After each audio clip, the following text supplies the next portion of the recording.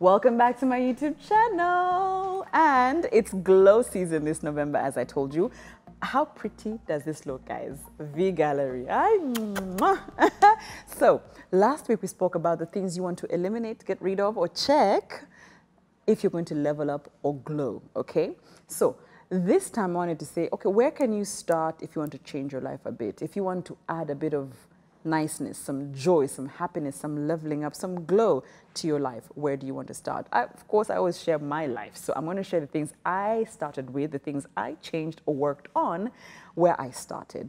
And the first thing I did was to change what I listen to and what I watch. It's very key. Who is influencing you and what is influencing you, okay? So what you're watching, what you're listening to, that has formed your entire life today. If something's not going right, that's where you need to start changing, okay? I'm on YouTube, I get it. But sometimes I start with one YouTube channel that will mention something, and before you know it, I've watched 5 minutes of the 45, gone to another, before you know it, you're down a rabbit hole. You've watched 6 videos, and now you've ended up on catfish videos, and you're like, why? And 2 hours, 3 hours of your day are gone. And if they ask you what was productive in your day that day, you can't even claim you watched cat videos on YouTube as productive, can you? Yeah. So my issue was Netflix, okay? Because first of all, I don't understand it. You start with Blacklist season 1, before you know to season 3. And you're like, how did I go through 4 seasons in 2 days, okay? Then before you know it, I started this series called Lucifer. Love Tom Ellis. Before I knew it, I was on 2 seasons. Then I went to Chicago PD. I was like, wait. How? I would lose sleep, be in the bed, but like this. Why? Because that's it. The things you watch and you listen to are influencing who you're becoming. So they're wasting your time, or they're feeding negative energy into your mind. So change it. Change whatever you're listening to or watching. What have I replaced them with? Robin Sharma. Oh, my word. So I love podcasts, okay? So I listen to people like Robin Sharma. I do like Oprah's masterclasses, but Oprah and I, yeah, it's there, but it's like a 50% love. It's, I don't know. Yeah, Karuwe Chaga now. But I love Biz Chicks. It's very good if, in fact, you're a woman, a boss lady, you're in business. There's also Boss Girl Radio. And another one that I like is Gretchen Rubin. If you can find Gretchen Rubin on podcasts, they share different things. Her and her sister have this podcast where they share on happiness, how you can get much happier in the day, in the week. They help you with your vision setting, how in your goals and vision, how you can put a bit more happiness in it. So find them on podcasts if you can. Now, the reason I said Robin Sharma is because he's such a big influence. Even some of the words that I use, whether it's with my clients or anything, champion, greatness, thriving, masterclass, excellence, standards, it's all Robin Sharma. I've joined his 5 a.m. club. Yes, at 5 a.m. I am up, I say my prayers, and I set my day rolling. And it's just those people who speak into you, and you sort of, you gravitate towards what they're saying, and you learn their habits. The books I am reading, but most of all, so listen to is podcasts, watching is YouTube. So I didn't necessarily throw out YouTube. I'm still on. However, I have my watch later list and a couple of playlists. So watch later is any video that I might have stumbled upon, and I think this might be interesting. I just click watch later, it piles up.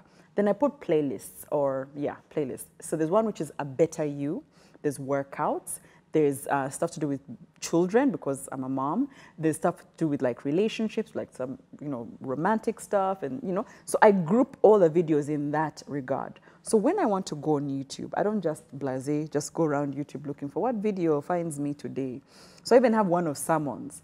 So if I feel like a sermon right now, I'm not just looking around the entire YouTube. I go to YouTube, open the playlist of sermons, which of them is my favorite today, watch it. If I wake up and I want to do a workout, 20 minutes, go to the workout playlist on YouTube, organized. So that's the first tip. Change what and who you're listening to or watching. The second thing you're going to have to start doing is moving in silence. A very hard lesson learned. Moving in silence in everything, okay? People should be able to see you and say, when did this happen? This is nice. You're like, thank you. Yeah. But imagine if people are part of the entire process. It's already hard enough when you're trying to change anything in life or do anything in life. But come on, when people are involved, they're giving you their opinions, their thoughts, their feelings, their criticisms. Hey, before you know it, you've changed the mold 5, 6 times. Imagine if you're going to build a beautiful home for you and your family. You know the plan you have. You know what, you've consulted maybe your child or your spouse. Then you go to your neighbor. Then you go to your best friend. Then you go to your other cousin. Where do you think I should put my kitchen? Okay, where do you think? Useless, right? Same thing with life. Move in silence. Do everything you need to do in silence. Let them see the results. Let them celebrate you with just asking, but how? How is this chick just, like, why are things just happening for Madame? It's because she's telling you nothing. Okay? You're just seeing result after result after result. It's because she's moving in silence. So learn that. I know it came quite hard for me, but I'm trying. Okay? The third is to declutter your environment. Yes, you're looking to start a reset on your life. This is a good place to start. Now, there's your home. Okay? You're thinking, okay, repaint that wall, buy a few pieces for the dining, change the couch. Ooh, the curtains have to go. The carpet needs to, that's a good start. Look around and see which is my pain point, which is the one place in this house that just, when I walk in, I'm like, oh gosh, yeah, change that. Start with that. So don't change the entire house at once, okay? Just change one item that you really feel like, okay, yeah, this gotta go, okay? Like I was looking at my dining and I've been looking for a piece to add and I couldn't figure it out. Then I walked into V Gallery and I'm like, I see you now. I see you, okay? So you can window shop for a bit, see a few items, and then go back to your home and say, what am I removing? What am I adding? So yeah, organize. But apart from your home, the other thing you can, ladies, bear with me, your handbag. You need only one sanitizer. Even if you carried 5, like where are you going that you're gonna need 5 sanitizers in your handbag, okay? No. Tissue boxes, you know, those tissue pieces. Why? Everyone's business cards, get a little business card holder. I mean, organize yourself, declutter. Remove all the receipts you're no longer using. You shopped at the other supermarket, wonderful, good for you. Throw out the, declutter your handbag. Because every time you reach your hand in it, they say, do you have a pen? Yes, can I have it? You bring your handbag. World War III starts, guys, nah. And the other thing that might surprise you, declutter your phone. You have 50 apps that you've got no clue how they're working. They're making your phone hang. It's just not working. Please, show me the other photo. You're swiping. Declutter. Just keep what's necessary because every time you pull out your phone, just you feel relaxed, you feel good because you know where everything is, okay? They sound small, they sound like nothing, but they'll change you. And the last one is to get yourself in check. If you want to start a good glow up, there's no point in looking this beat, this good, this nice, and inside is not working, you know? So ladies and the gentlemen, let's get tested. No, not for what you think, but for everything, okay? It's towards the end of the year. It's not bad because I do my checkups twice. So mid-year and the end of the year, I go and say everything. Take every sample you need. Tell me what's wrong and what's right. It sounds scary because I didn't get around to doing full body checkups until I think 2 years before I had my child. And now I regret it because maybe there's some things they would have seen earlier because I really struggled during pregnancy because I'm like, how did you miss this? Oh, I didn't check. Oh, how did you not see? Oh, I didn't go to the hospital.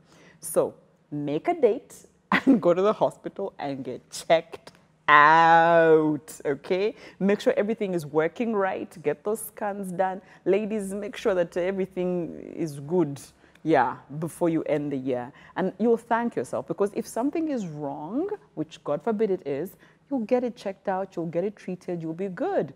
If something is brewing, they'll see it very early, they'll take care of you. If everything is right, another good reason to have a glass of wine and a champagne to celebrate, okay?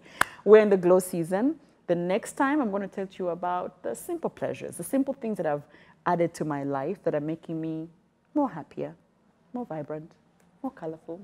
Bye.